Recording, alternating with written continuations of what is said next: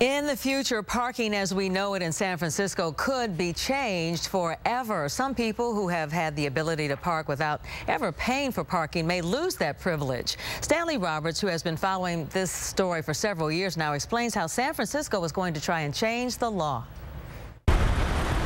There may be changes afoot in San Francisco if city officials get their way. Changes that may affect the entire state. Parking on city streets with a disabled placard may no longer be free. Yes, you heard me. Unlimited parking may be a thing of the past.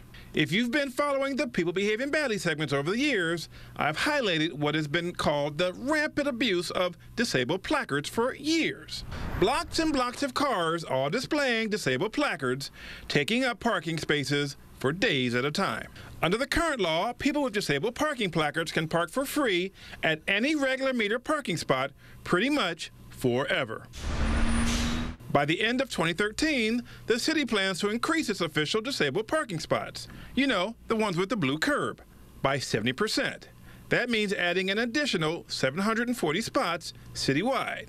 The city also wants an increase in DMV oversight for placard approval before they're even released to drivers, stepped up enforcement to combat placard misuse, and adding parking meters even at the official disabled parking spaces. These are creating mixed reviews from drivers, some saying good and some placard holders not so happy, citing that the truly disabled now have to suffer because people are basically abusing a privilege just to get free parking. Keep in mind, some of these proposed changes would basically require a change in state law. At the earliest, these new recommendations would take effect in 2015. However, adding new official parking spots would happen by the end of 2013.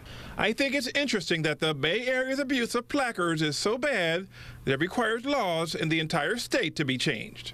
In San Francisco, Stanley Roberts, KRON 4 News.